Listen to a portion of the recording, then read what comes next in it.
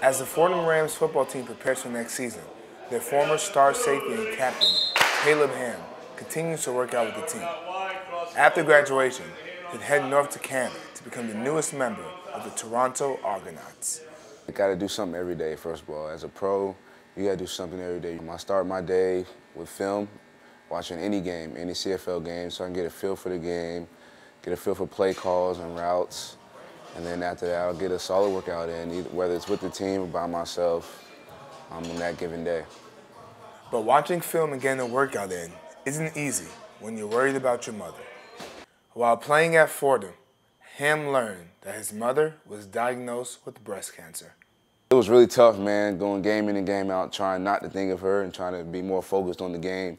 It was so tough, but I fell back on my foundation as a Ham.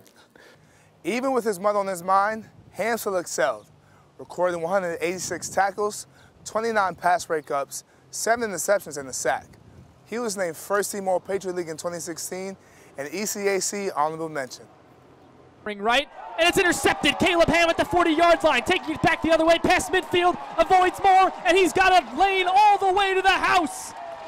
Caleb Ham, interception, 6 points the other way. Caleb Ham as a work ethic, I mean, he's been one of the best guys that I've ever been around. First of all, he loves practice, and if it's genetics or whatever, God blessed him with that there. His heart to play the game.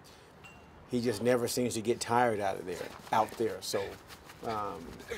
So he just goes and he goes and he goes and he goes and he goes from a physical standpoint on the field. His success on the field caught the eye of the defending Grey Cup champions, the Toronto Argonauts of the Canadian Football League. About a week after Christmas, I got a call from the GM, Jim Pop, saying that they were interested in signing me.